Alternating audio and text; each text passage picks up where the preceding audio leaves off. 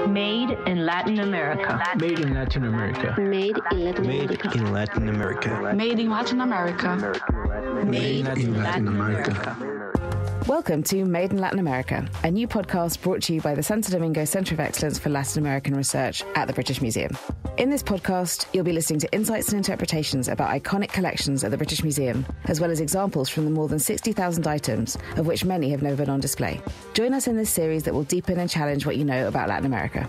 This season explores the Tonindeye codex, one of the few surviving pre-Hispanic pictorial manuscripts made more than 500 years ago in the Mixtec region in Mexico. In which language is it written? Why is its blue color so unique? What stories does it tell? The podcast will be hosted by two curators from the Latin America Center, Laura Osorio Sonax and Maria Mercedes Martinez Milanchi. Indigenous researchers, communities, and artists working with this codex will join us throughout the season. Hi, everybody. This is Mercedes and Laura from the Santo Domingo Center of Excellence for Latin American Research at the British Museum, and welcome to the Made in Latin America podcast. In this episode, we'll cover the use of hallucinogenic substances as they appear in the Tonindeye Codex and the significance of those practices in Mesoamerican culture today. Just to remind you how it's going to work, me and Laura are going to have a conversation, and then we'll have some comments from different specialists, and throughout the episode, you'll be listening to a creative retelling of the Tonindeye Codex read by Miguel Villegas Ventura. A long journey, a pilgrimage toward a powerful throne. The Toltec Quetzal-like King Lord For Jawar, nearing with every step. Lord Adir, journeying with his loyal Shadow 12 movement and the power objects of Owl, Arrow, and Skull Shield. And these men of many battles, of many journeys, now step further from home than they've been. And with that far-off distance reach, a ceremony, a lavish ritual of crowning, the beating of drums for the making of a great man, the greatest among all men, save the Quetzal King himself. Old king makes new king by piercing septum, pushing a shard of sharpened bone through the middle of the nose, and placing in the hole that's made a dazzling, beautiful turquoise ornament. So there can be no doubt, this man, Lord Adir Juggerclaw, is a king of New No.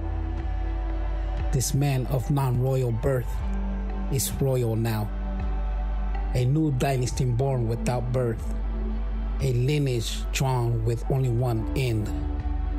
Picture Lord Adir with his turquoise dazzle nose sitting atop his royal throne, atop his royal mat, atop the royal dais. Lord 12 movement in his shadow, with the brother and half-brother, Lord 9 Flower and 8 Flower, who laughed with Lord Adir on the side of the mountain before there was any talk of kings. These three pledged their allegiance and laid 3 spears and 3 shields at the feet of the king. And all the little lords from all the little places around lined the route in procession as far as you can see, waiting to come, to bow, to pay the respect to their new king, this new dynasty of Adir. Picture as well a space on the dais where no queen stands, and another where there should be children, but no children are there. Notice that space, just as everyone notices, but everyone else averts their eyes. A day of great triumph cannot escape great regret. So, Laura, can you tell us a bit about the scene where the hallucinogenic ointment is used? Yeah, absolutely. So the scene in which Lord 8 Deer and Lord 12 Movement prepare for Lord 8 Deer's voyage to the Temple of Death to visit Lady Nine Grass is on the same page, actually, of the Tonindeye Codex. What happens is there are a series of different preparations that need to happen so that he and Lady Six Monkey are ready to enter this, I suppose, liminal space. And so they sacrifice a coyote, they go to the mountain, and the codex actually shows them wearing a kind of black ointment and probably represents a kind of trance-like state that Lord 8 Deer and Lord 12 Movement would have been in, which was all part of the, I suppose, psychological and spiritual, if you want, preparation for this voyage. This engagement in hallucinogens or engagement in the oniric world does happen frequently across quite a few of the Mixtec codices. It's not something that is an isolated event. It was a way of engaging in a serious activity, and that's something that happens at various points in the Tonindeye codex, and it happens certainly in the pictorial manuscripts from the Mixtec region that actually prescribe certain ritual behaviours. What do you think is the purpose of this ointment, or what do scholars believe the purpose is? The ointment has hallucinogenic properties, and the purpose was to, I think, inhabit another reality. This is part of what is considered to be an oniric world, dream states or trance-like states. So if you see that very same page of the codex that I'm talking about, when Lord 8 Deer and Lord 12 Movement go to the mountain and they are wearing the ointment, and then later when Lady Six Monkey and Lord 8 Deer are travelling to the Temple of Death, there is a figure, a Yowie, a shaman, a ritual specialist, basically, sitting with his eyes closed. And that is also an indication of this idea of a dream state or a trance state. And so there are lots of different symbols basically in that passage in the Tonindeye Codex that indicate, I suppose, the experience of doing a ritual like that in such an important place, necessitated, which was an altered mindset, basically.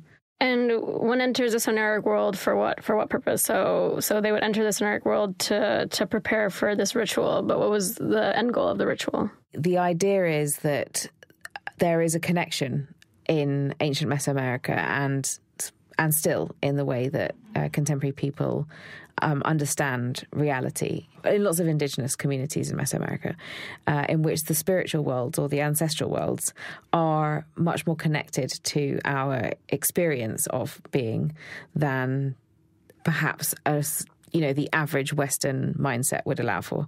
And the idea is that you can communicate with ancestral worlds. You can actually draw on some of the power and imagination of your ancestors, of the forces that inhabit the sacred landscape. And you can draw on those forces and draw on those experiences to strengthen your psychological position. And that prepares you for, I suppose, tasks that you might be afraid of, or tasks that require a certain concentration or a certain resilience. And so you mentioned that this is pretty common in Mesoamerica. So what other cultures in Mesoamerica, what other communities historically used to use hallucinogenic drugs? So it's actually something that's common across ancient Mesoamerica, and we see that in lots of iconography and sculpture in the pictorial manuscripts. One example, just from the top of my head, is the ancient, or classic Maya, which is a region to the south of the Mixtec region. Both Yucatan, Chiapas, and then Guatemala, Belize, parts of El Salvador. There I happen to know that it's a frog's venom that was used to induce hallucinations. Also, Jimson weed is another example. That's a sort of flower. It's a datura flower, and it also has hallucinogenic properties. There are 3 sculptures that are part of one particular programme, and 2 of them are at the British Museum. 2 of them are on display in the Mexico Gallery, and the other one is on display in the National Anthropology Museum in Mexico. But it depicts a very powerful woman from the Maya area, Lady Shock, and in each of these different sculptures, she's wearing a different dress. And in one of the dresses, she is shown with flowers on her dress, and in one of the dresses, she's wearing frogs on her dress. And one of the interpretations, and there are obviously various ones, is that these are both representations of an oniric world, of a relationship to ancestors through trance states induced by hallucinogenic substances like flowers, like frogs. Archaeological evidence indicates that visionary mushrooms have been used for at least 3,000 years in Mesoamerica.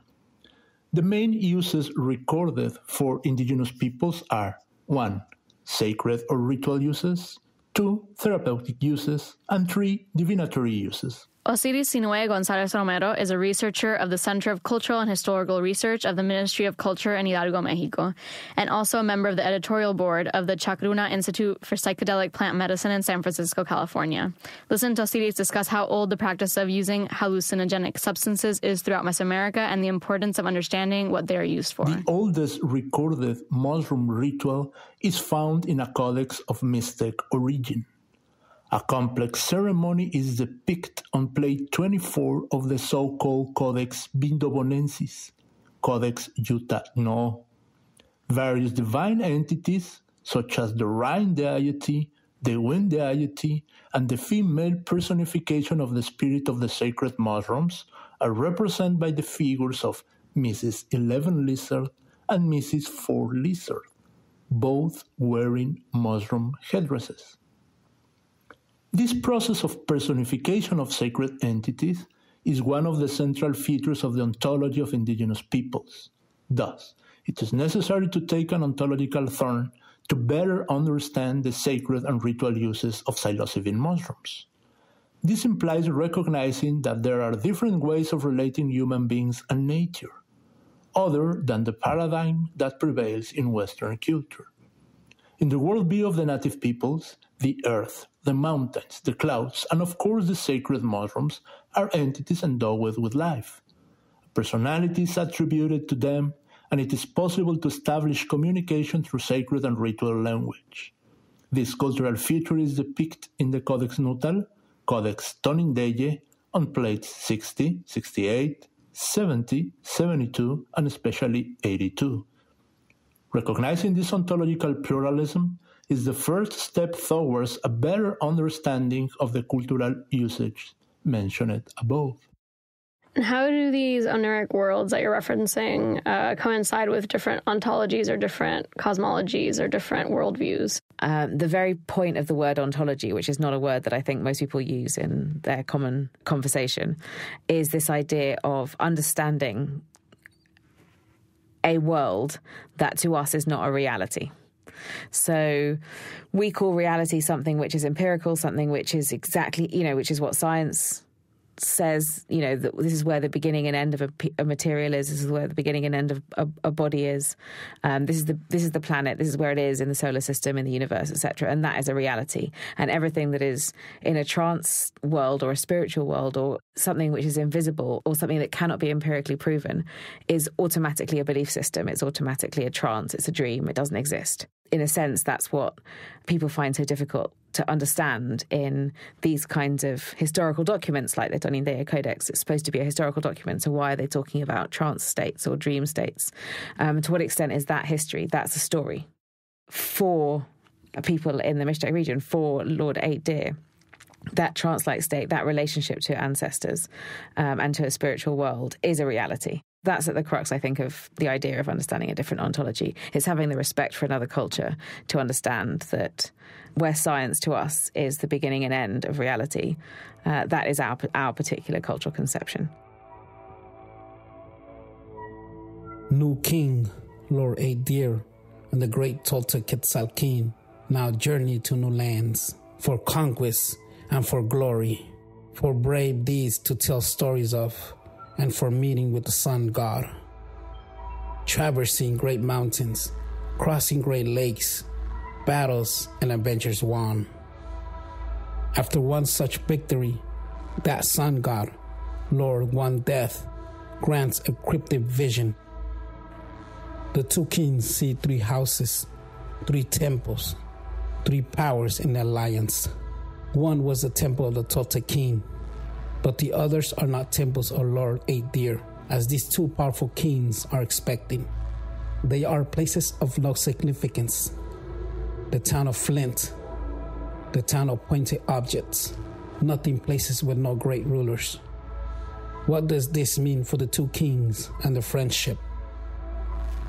And as they wail their despair into the sun god's sky, Lord Eight Deer catches a further vision, his loyal shadow approaching.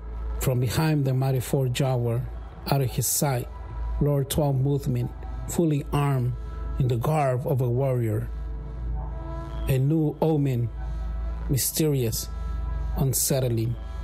a seed sown of doubt in 8 deer or his shadow, an unknown, unshaped vulnerability exposed, and a foggy, confusing, but inescapable dread. Nothing happens. Life goes on, and the conquests continue. But the doubt seed takes root, and as the moon rises and sets and waxes and wanes, a secret hatred grows. Do you know examples of contemporary cultures in Mesoamerica that still access this oniric world through different hallucinogenic drugs? Yeah, it's still common in a lot of communities in Mesoamerica. In fact, it's common across Latin America. So, for example, in Amazonia, there's the use of ayahuasca, the use of peyote in the mountainous regions of central Mexico, and in Oaxaca, in the Mazatec region, people still employ hallucinogenic mushrooms. People who are healers, people that need to reach these oniric worlds or these dream worlds in order to heal themselves or heal others. Yeah. Interesting. And obviously all of us here have heard a lot about how people now go to Latin America and use these drugs and have these out-of-body experiences. But what do you think is like the big issue with tourists going to use these drugs and not really understanding their ancestral use? I think arguably, as someone who's worked in Mesoamerica with ritual specialists for a long time, I think it's even anthropologists or people who think that they understand these different worlds that don't, that still enter this kind of intellectual realm with the idea that they want to study something which is different and not in any way living in that same life world that they study, automatically distances them from that reality that I'm talking about, making that engagement and that interest just as, if you want, problematic or unreal as a tourist who wants to experience hallucinogenic drugs with a ritual specialist in Mesoamerica. Actually, the Mixtec region, well, the Mazatec region, Huautla de Jimenez, which is also in the Sierra in Oaxaca, is the place of, in a sense, first encounter with hallucinogenic drugs in the 1950s. So it's a woman called Maria Sabina, who's a curandera, who is a healer. And she famously allowed a Western traveller to be involved in one of her rituals that included hallucinogenic substances. And it became famous because the guy published the story in Life magazine, and it became the region where she lives, Huautla, which is the town, and she herself, Maria Sabina, became a kind of international sensation. It's rumoured that the Beatles went to visit her in the 1960s. Lots of different celebrities, basically. And actually, I went there with my dad to do an article about it when I was a teenager. And I remember some of her relatives speaking to them. And this is sort of to answer your question about whether or not it's okay that tourists come. Well, they think it's okay that people are interested in their culture and that will come and experience it with them. And yet they were slightly dismissive about the idea of people coming just to have fun and kind of like flake out, because obviously a Western conception, in many cases, not all the time, but in many cases, a Western conception of drug use is one of, letting go. It's, it's just for fun. It's to be wild. It's experimentation. It's not culturally specific. It's not spiritual or ritual necessarily, but it's perhaps a shallow engagement with what the meaning of hallucinogens are. I mean, that's perhaps a generalization, but that's, I think, what people fear, because they fear that people, let's say from countries with more money, are coming to small towns, in the valleys of central Mexico and southern Mexico, and, get basically paying very little money to get high and sort of disrespect that public space. And I think there's also a fear among people in places like Huautla that there are people actually in the village who are kind of not real ritual specialists or not true ritual specialists that are kind of marketizing their ancestral culture and so selling it to tourists, etc. So yeah, there is a lot of critique around that. On the other hand, it is something that people travel to do those things and to get to know that culture. And I think there would be probably lots of people who argue that that is both an economic bonus for them as much as it is also a demonstration that they are interesting to an international audience. That's arguably not the worst thing.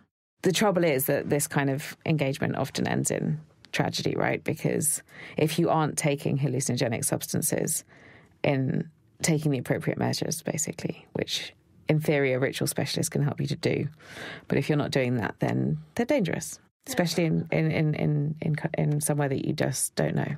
Different town, different country, different language, different substance.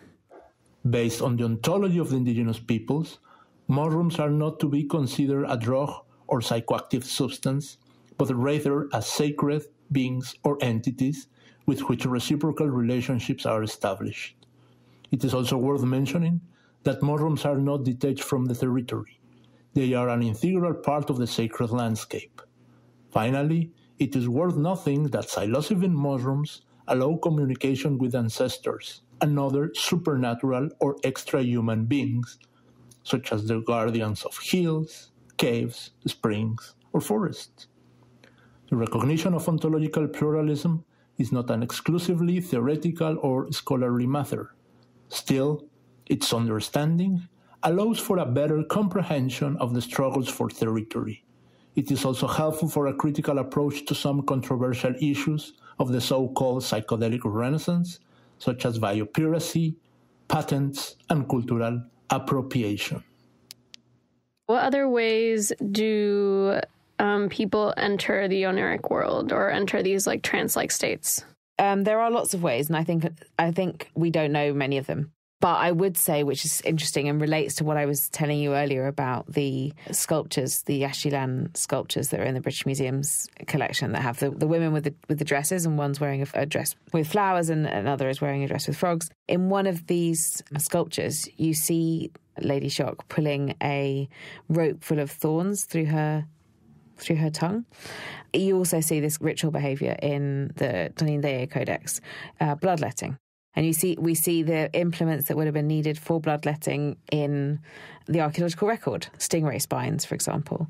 And what it is that in ancient Mesoamerica, there was a widespread practice of offering your life essence in the form of your blood to I suppose it's ancestral forces, or, to a sort of God, to use a word that's more familiar to us.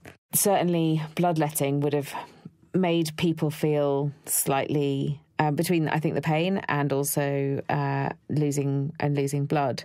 And I suppose also the concentration and the ritual aspect of any of these things that kind of puts you in a different mindset. It would have triggered another of these kind of, let's say, hallucinations or visions or an oniric world. So in that sculpture that I'm telling you about, Lady Shock, she pulls the thorns through her tongue. She lets blood, and her blood falls down on a piece of paper which is burnt. And so the offering kind of goes into the air. And then she receives a vision of someone that we think is an ancestor. This comes back to what we were saying about this idea of ontology, right? And whether it's reality or ontology. So the way that that kind of image in which people bloodlet and then they are in sort of hallucinations or they're in visions, is that real, or is that, them basically being high? The idea is that I think from a Mesoamerican conception, what you experience when you're high is real. It's as real as everything else. It's just that you're accessing a different world. And so the bloodletting ritual, is that something that's also practiced today? I don't know of any bloodletting rituals as per se, no. And I think obviously a lot of Mesoamerican religion was eradicated through the processes of evangelization with the arrival of the Spanish.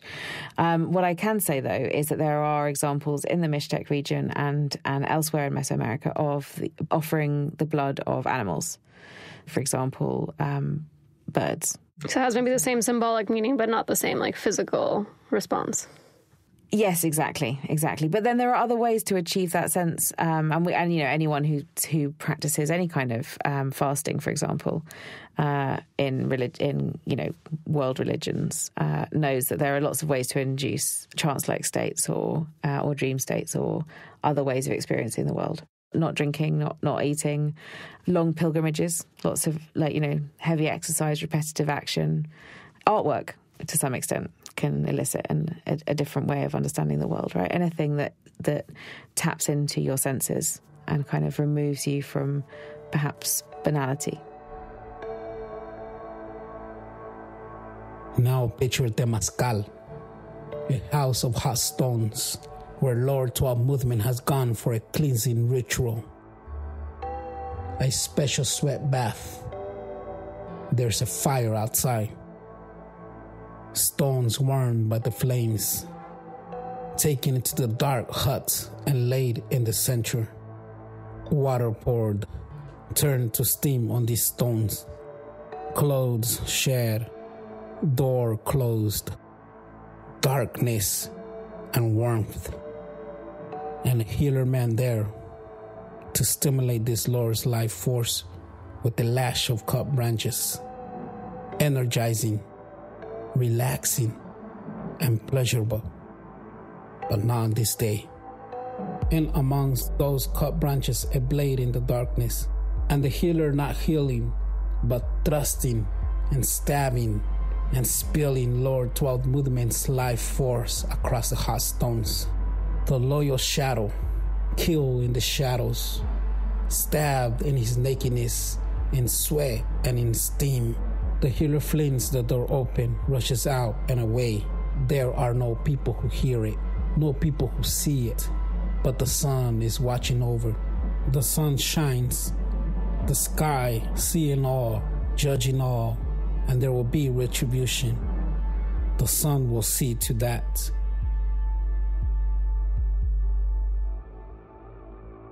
In the next episode, we're going to talk about sound, music, and landscapes. So we'll be discussing an artwork, which is mostly sound-based, inspired by the Tonindeye codex. We'll get an in-depth look at the artwork's context, as well as some of the instruments from the British Museum's collection. We'll also walk you through the exhibit that recently closed in London dedicated to that art piece. Thank you for listening, and until next episode. The epic of Lord 8 Deer was read aloud by Miguel Villegas Ventura. This creative reinterpretation, scripted by Jack Monahan, is based on the Tonindeye and other mystic codices that mention Lord 8 Deer's story. We are particularly indebted to the book Encounter with the Plumed Serpent, Drama and Power in the Heart of Mesoamerica by Martin Jensen and Gavina Aurora Perez Jimenez, and the play Recreation of the History Told in the Mystic Codices by the community theater Yeonyu Savi, directed by Maria Ofelia Porras Lescas.